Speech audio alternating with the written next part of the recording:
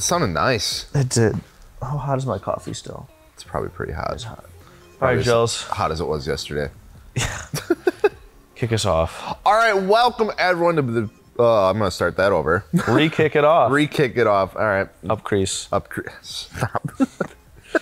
I said that twice, and it's ruined my whole life. I said it, and that one time from the board too. Oh hell yeah. Yeah.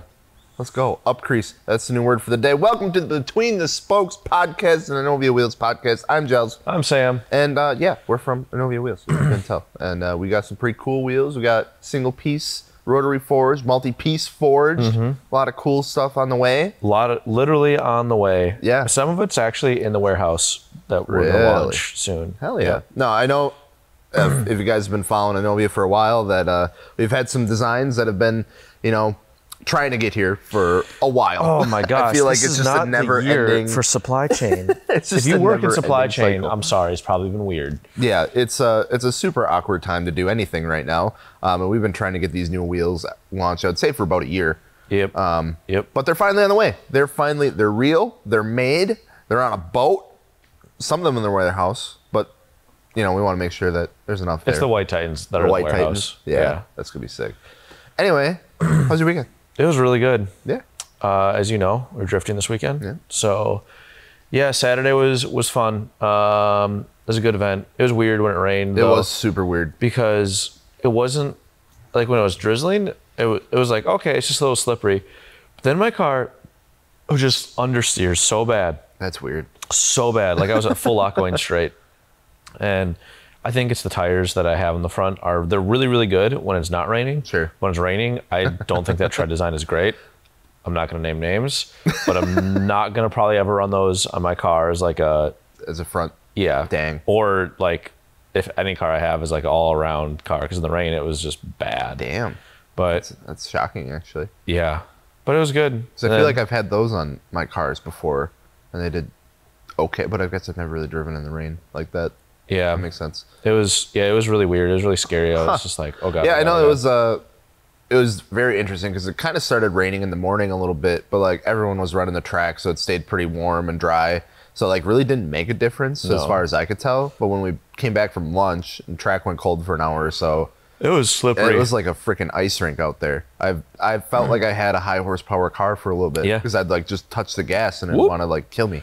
Well, and then once it started to dry out a little bit, it was like circle track racing because it wasn't driving the line you wanted to. It was just staying in the groove. Yeah. I was like, where's it dry? Okay, Yep. okay, we're going over here now. Yeah, it was a pretty interesting time. It was like it started. We came back and it was like, oh my god, you can't even like touch the brake. No. You can't like touch your gas. was Like you bad. literally just like kind of just shift it into there and just kind of work with what you got. And then it started to dry up and it was like, well, some spots were wet, some spots were dry. And then I just couldn't even get the car sideways because I was like, oh no, it's still gonna be super slippery. Yep. And I was driving like a little baby. At the end of the day, it was good though because it was Yeah. dry, and I was trying to get ride-alongs in, and I pull into the pits, and some people wanted ride-alongs, and they weren't there, and I was like, Oh. yo, we got like half hour here. And Yeah, trying to get like all the driving in like the last hour because finally like Luke Rolfe was there. Yeah. And he was like third in line or whatever Yeah. for ride-alongs, and I was like, listen, dog, no one else is here. You either got to make this choice to get in, or I'm gonna go by myself. Hell yeah. Luke went for a ride with me too, and dude, he was giddy. That was awesome. It was- and then we went off roading a little bit. That was, really? That was interesting. Yeah, we probably hit the biggest drop off of the thing over that there. one, yeah. And the rear view mirror fell off. So if that That's says sick. anything. That's when Luke got in my car, and he was like, he was under the assumption that our cars had the same motor. Yep. And I was like, no, this one's a little faster. And we did the first lap, and he's like, holy shit, this thing is faster. I was like, yeah. Yeah. Ryan, you should have jumped in for a ride along. I was thinking about it. You should have. All right, next time you have to, or we're going to write you up. I felt so bad because we had one of our ambassadors, one of our first ambassadors. Oh, yeah, up he was- there, he was so Sin. stoked. Yeah, he's such a cool dude, and he was so excited. And he's like, "Yeah, can I get a ride?" I was like, "Yeah, let's go." I was struggling so bad. Was it when it was raining? It was like it was like in between, so it was like I couldn't even get the car that sideways because I'm sucks. just like I'm like doing things. I'm like, dude, I'm so sorry. I am just not in it right now. And he's like, dude, it's fine. It's like Josh. I Josh just jumped felt in my so bad. Josh jumped in my car at the same time, and I'm like, dude, I'm sorry.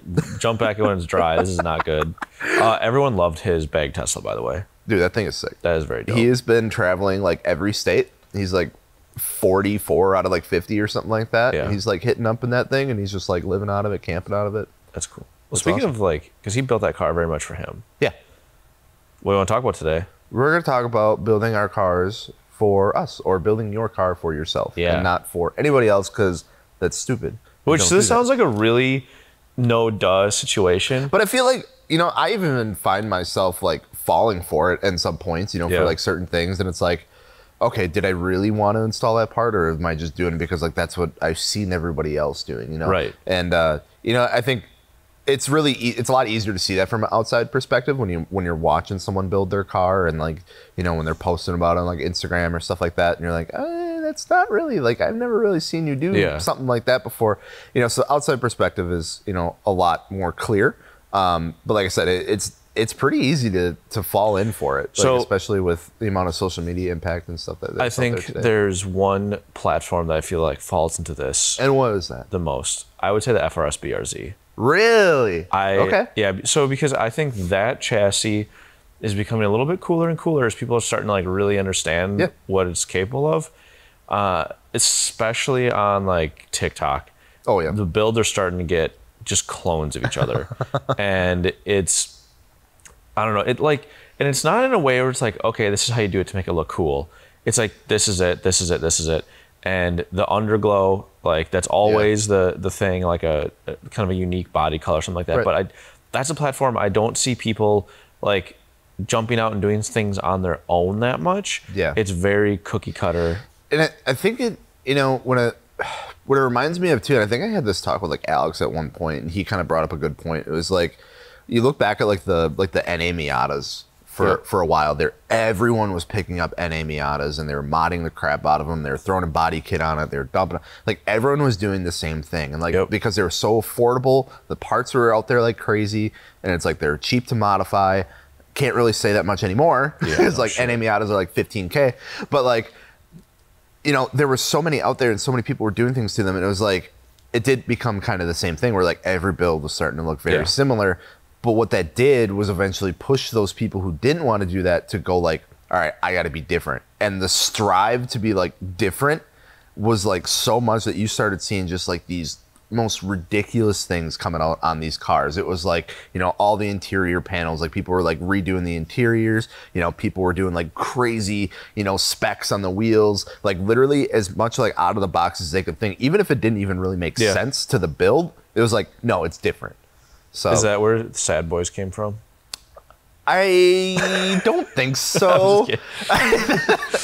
That could be a whole episode on its own, that whole spiel. But I think we're seeing a similar thing with the FRS BRZ platform right now, especially with like the newer gen coming out, and a lot of like the diehard like fans of that platform being able to hop to that new gen right away. You're seeing a lot of those first gens like being ditched for pretty cheap. Yeah. And in a few years, I think those are going to be like the 240s and the Miatas of the world, because they're a rear-wheel drive platform that's generally affordable. Like that's what it was meant to be, an affordable sports coupe. Yep. And that's what people like. That's why I went and picked one up. It was like, I could afford it. I could afford to modify it. Yep. And there's a ton of parts out there, but a lot of people are like, oh, those are the parts that I can choose from, which is fine. If that's what you want to go about. But yeah, I think it was really eye opening when we went to Gatlinburg last year, and they got to all through the categories for like the trophies and everything, and they literally said like, this is the biggest bucket of cars, and that was the FRS BRZ platform. It was like 72 vehicles in that just one group, and I was like, holy crap, how do you even be have a unique build at that point? Well, it's the like 350Zs for a while was getting pretty bad, where it's like chassis mount wing, weird arrow, big wheels, and like that was it. And like some of them look really good. Yep. I don't like chassis mount wings, and if you have one, sorry. But it was this weird phase where it was like, oh, everyone is doing these the same. Yeah. And then if you drifted it, you had to put the biggest bash bar on the front possible.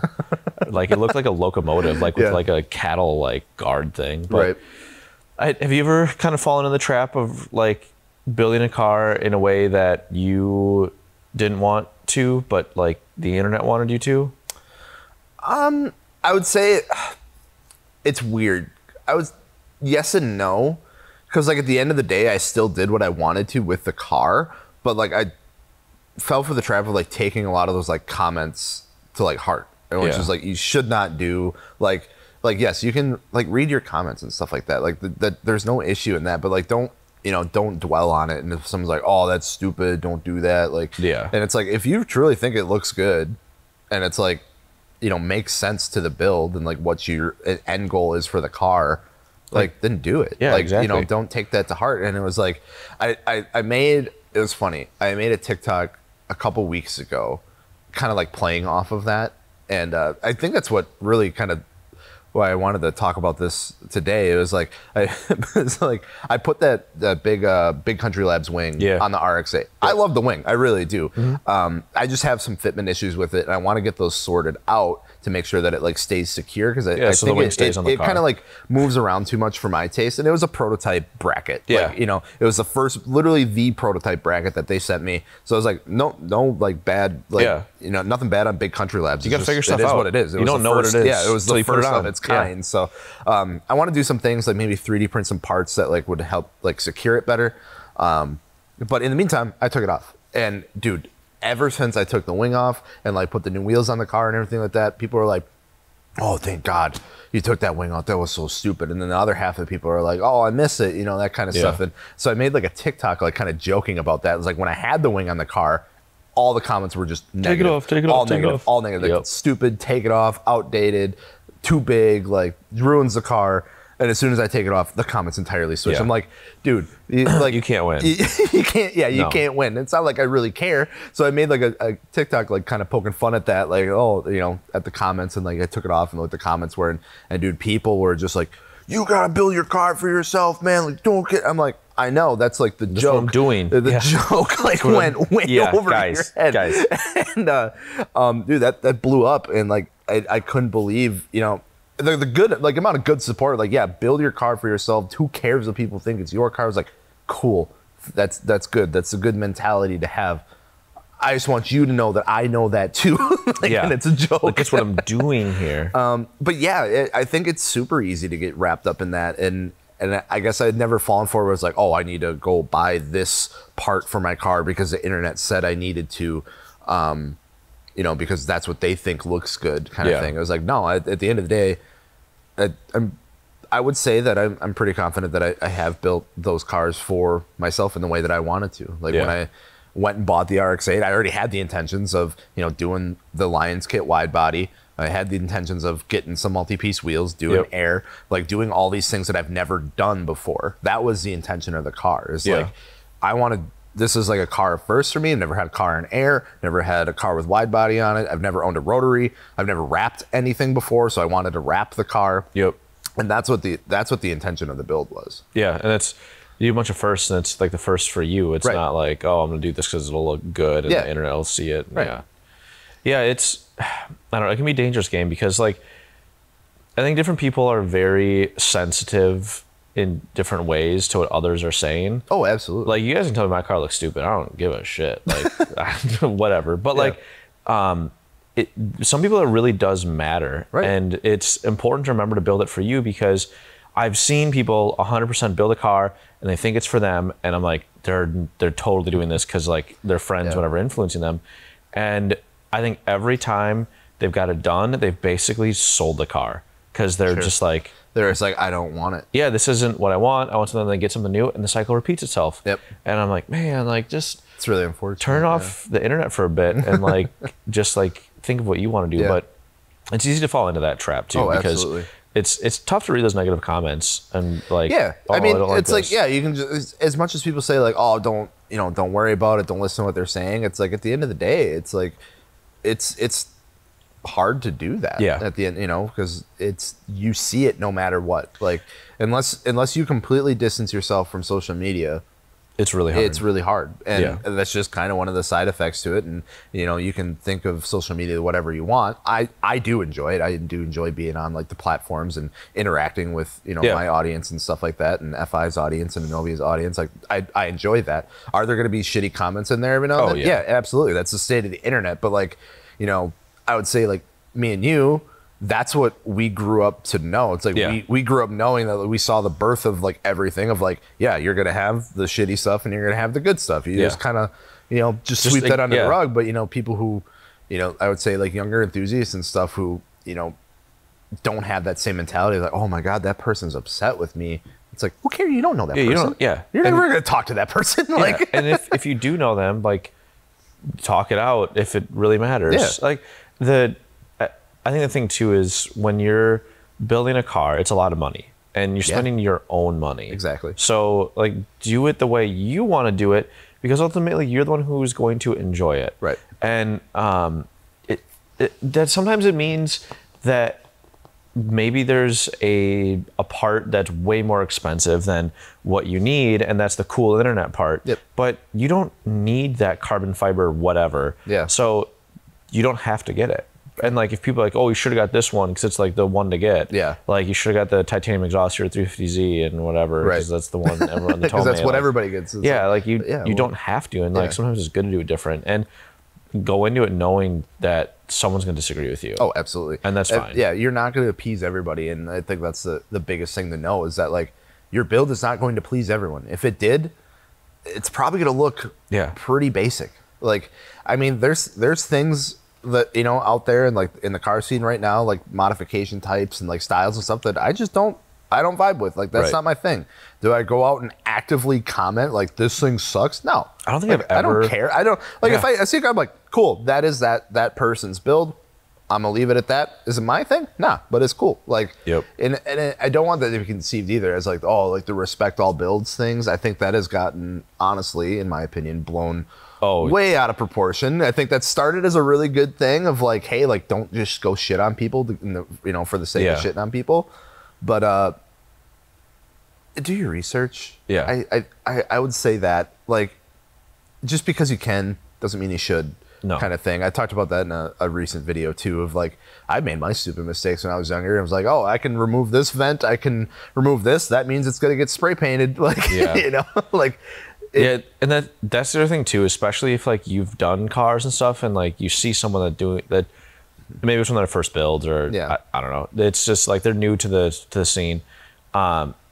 It's kind of your job to make sure that they are like they're getting the knowledge they need. If they're doing something wrong, don't be like, you're stupid. Be like, hey, you know, I did this before. This is how I did it. You might find it easier to do this. Or like approach it in a different way. Like it's the same message. That's what I mean. Yeah, you don't have to like go shut them down and like, you know, make them feel like this big. But like, if you want to be that person, like kind of help guide them in the right direction. Yeah. So. And if you're not gonna be the person to guide them in the right direction, don't really like say anything. Just be like, okay, cool. I'm gonna go do my thing. Just go to unless they're being like a total tool about it, then maybe I don't know.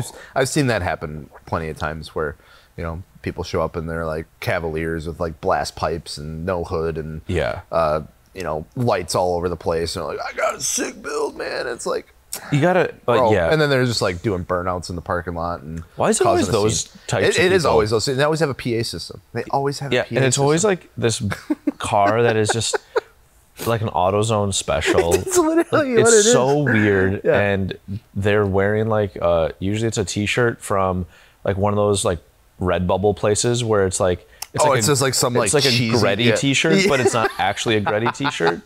And they're or it's like a turbo and so it's like blow me on it. Like that kind of stuff. Or built, not bought. Yeah. So don't be that person. And I had an encounter with one of those recently. It was just like, oh no, don't. It never turns out good. It's like you try to be nice, and it's just they make it really difficult. It's. I don't want to sound like a piece of shit, but like my God, I don't know if it's just a Wisconsin thing, but I feel like we see so many of like those kind of cars and stuff just show up, and it's like I respect the ambition, but the execution just not. I'm asking lots of questions in my head, and none of them are getting answered.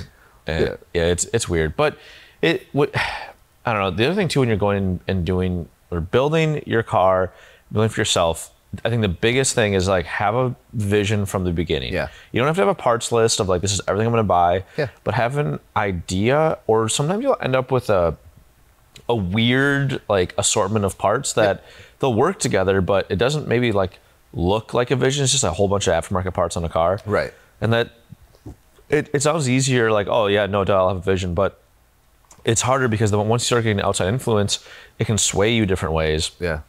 And you don't really want to do that. Yeah, absolutely. Like, I think that was one of the hardest parts too for me. It's like, you know, I think for the RX-8 especially, it was like kind of seeing everything come together, because it's still a bit of an odd platform, and a lot of the aftermarket stuff that was out there is kind of like hard to get. And so it was like seeing like the Lions kit like available. I was like, cool, like that's cool, but like it didn't have like the side skirts to it. And I'm like, well, it really needs side skirts. And then I was like, well, it doesn't really have like a front lip. And I'm like, well, I'm gonna buy this Cybon carbon lip for it. And then I was like, shit, it doesn't fit with the over fenders.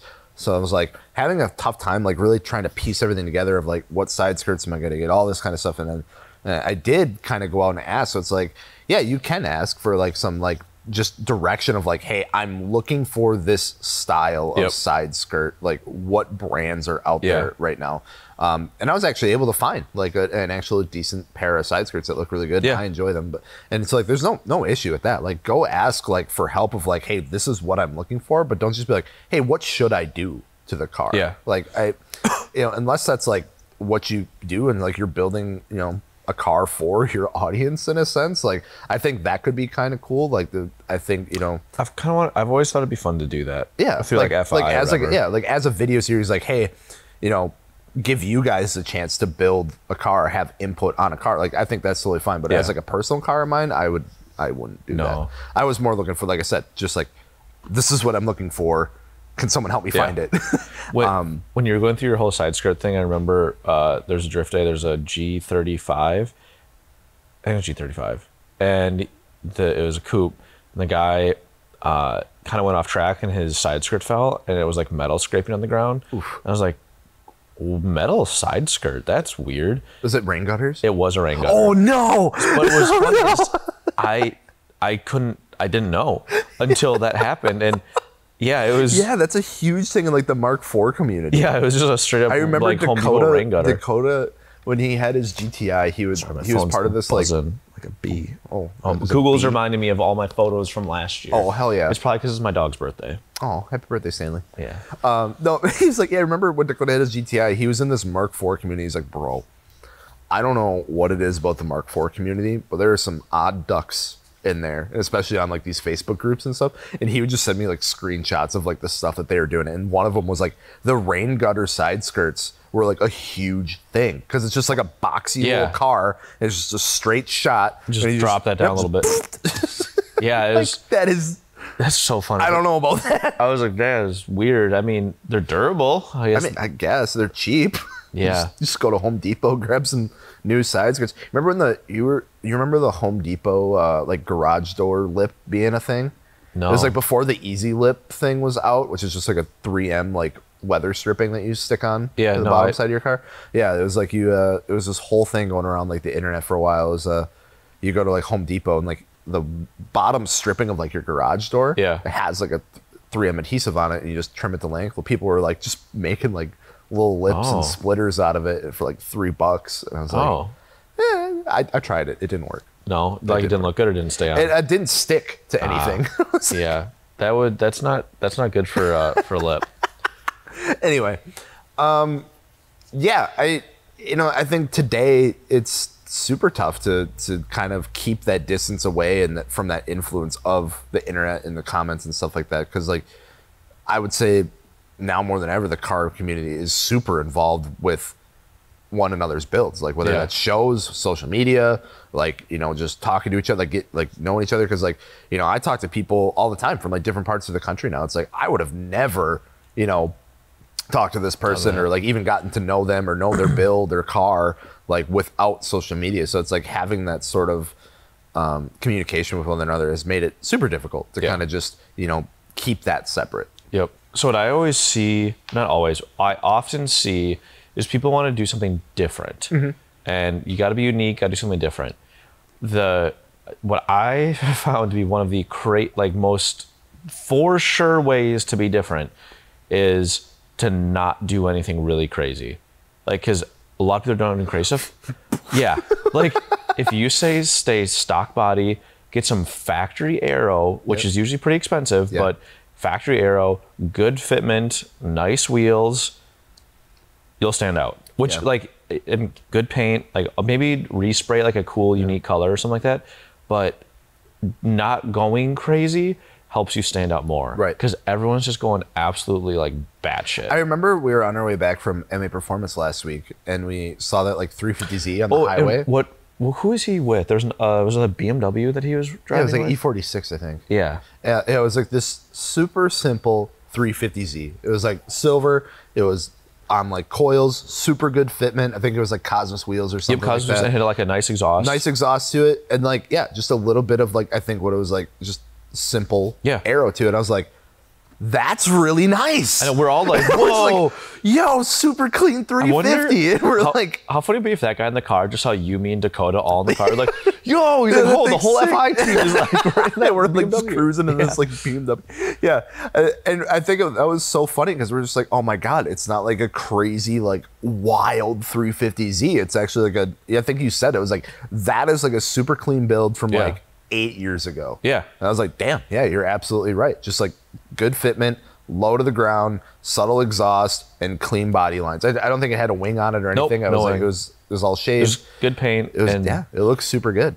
Yeah, and that's like we're not going to tell you how to build a car here, but like if you're listening, but like it's like that kind of thing that it triggered something here. It was like, damn, that's different. Like that's not what I normally see. Yeah, and if like the reason I'm kind of saying this because if you want to, you should build it for you, and if for you want it to be cool and stand out, don't look at like. Just my advice, like build it for you. If you want to do something absolutely crazy, you can. But like, look at what everyone else is doing, and then like go back to like the more of the OEM plus stuff because after time, that's always the look people are looking for. Like you look at classic muscle cars, everyone wants like that OEM or the factory option stuff. Yep. And then now you look at 240s, you know, a lot of the JDM stuff. Everyone wants that OEM aero, like that sort of stuff. Yeah, I mean, I think there will always be the endless cycle of like stuff coming back into popularity and falling out of popularity. I mean, we've seen it in even the last 10 years, stuff rise and fall and rise and fall. And I think that is an important point. It's like, you can do the crazy wide body, crazy aero stuff if that's what you truly love. Yeah.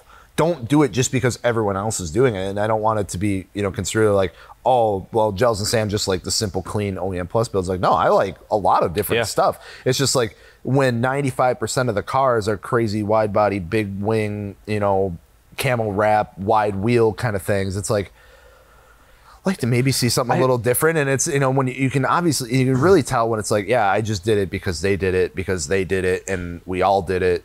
And now we're all of our cars look the same. So it's like, yeah, don't be afraid to like do that kind of stuff. So if that's what you truly enjoy, but if you don't really enjoy that, and you do enjoy more like the clean, subtle looks, or you know maybe some other style, go do that.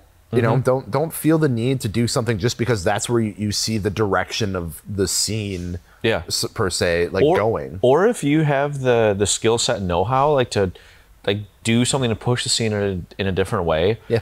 Like 100% do that because you're gonna have people against you. But sometimes, like the cool thing about TikTok is you find some people like that guy doing that wide body Porsche that's all metal, and stuff. Yeah, like that's the sort of stuff that's like, damn, that's crazy. I watched every one of those videos. It's really cool. It was super cool to see that like start to finish. But the comments at first were just like, "You're stupid," like, "I can't believe you're ruining this car." Yeah, right, like, and he's like, the dude does it for a living. Like he works in like a shop doing that stuff. Like I don't know if you catch any of his other videos too, but like they restore like old Porsches to like factory like specs and stuff like that. And he's like, no, this is my personal car. I want to do this. I had a vision for it, and it turned out fucking killer. So sick. It turned out so good. He's still working on it, like doing some like little things. He's like working on a diffuser right now, or something like that. But yeah, I love watching that stuff, and then it kind of brings up I guess kind of a additional point with all of this too is that I watch a lot of all those videos like anytime they come out. And like, I look forward to the next one. And a lot of people, and you know, it happens with everything. People are like, when's the next video coming out? When's the next update? Oh my God, you've been working on this thing for like what, 2 days? Come on. And it's like, bro, he's doing this like from scratch. Like he's literally like hand forming these like metal parts to like a one-off body kit that he designed. Like, it's gonna take a bit. And I think we've all become accustomed to like, you know, watching stuff on YouTube and things like that, where it's like, oh, got the brand new BRZ. Oh, next day it's wide bodied. Oh, next day it's bagged. Yeah. Next day, and it's like in a week, the whole car is built. Well, that's because either that's their job or they did this over 3 months and right. they're releasing the videos. And I remember specifically when we were doing the RX-8 build that it was like, holy crap. Like, you know, we had like obviously like a schedule to like, you know, get filming done. We wanted to get the videos out. We were doing a video every week. And I'm just like, I was dying. I was like, cause like, you know, believe it or not, you know, we do more than just videos here. Like I'm the marketing operations this is a small little part for Fitment Industries. Like, you know, it's in charge of like all the marketing stuff. And it's like, that is my job. The videos, the car builds, all that stuff is like additional to my key position here. And I know it's really weird to hear and kind of think about, but you know, so like taking, you know, 8 hours a day on top of already an 8-hour workday to go work on a vehicle like that, I was like dying. I was like, holy crap. And you know, it did cause me to rush things. And at the end of the series that we filmed, I was like, I don't like the way that turned out. Fitment's not as good as I wanted it to be, specifically in the front, because I'm like, I had to get spacers ordered like that day. And I'm like, the multi-piece wheels won't be built for another few months. I'm just like, we got to do something. And like everything was just kind of like together. And I said, I'm like, I'm just not super happy with it. And now, literally a full year later, I'm finally starting to be happy with the car and where it's sitting at. So it's like, you know, don't feel the pressure to get your build done either. If it's going to take time, it's going to take time. Like, who cares if the other people are waiting for it? It's like, I want to make sure that it's good, and you should want to make sure that it's good. Do it on your time, because it's your time. Like, it's just like get it done when you can and do it right. Because if they're not offering to come over and help with it, who cares? Yeah, because rushing anything just never works. Yeah, I definitely experienced that firsthand with that RX-8, and like I said, almost a full year later, I'm still like buttoning some things up. This, and we're probably kind of getting towards the end here, but let's maybe conclude with like some of our builds that we're working on, because everyone's probably like listening to this, wherever, like thinking their own things, and we're telling them what to do. Let's just talk about what we're doing. So you have a 240. Yep. And there's a lot of different ways people can take 240s. yeah, there is. Have you thought of like what you want to do with it and kind of like why and like where you want to go? I'm honestly still trying to piece it together. I when I grabbed the RX-8, I had like this vision of everything already.